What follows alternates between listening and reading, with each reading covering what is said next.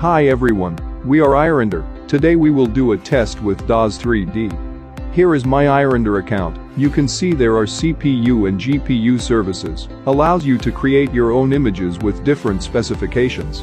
Here I have 3 images. This one I already installed DAZ Studio before. You can also create new images, but you have to install everything you need in the first time.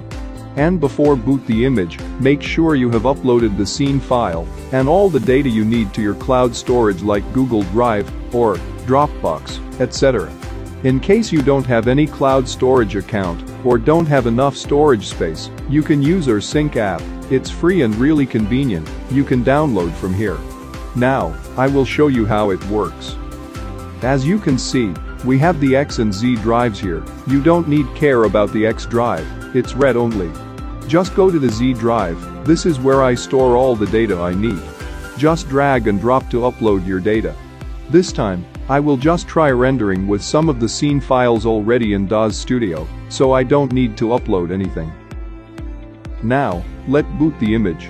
The image boot time is based on your image size, so make sure you delete everything you don't need in the C drive, in the image, before you shut down.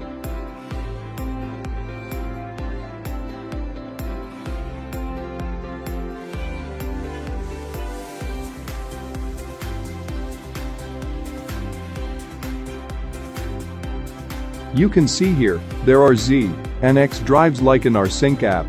As you see, all my files are in Z drive, but remember Z and X drive are just network drives, so copy all data or installation files to C drive before opening. Even output paths should all be in the C drive, and you can copy the result files back to Z or upload it later.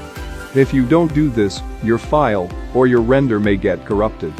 This Z drive will sync to all your images, very convenient. After doing settings, click to render.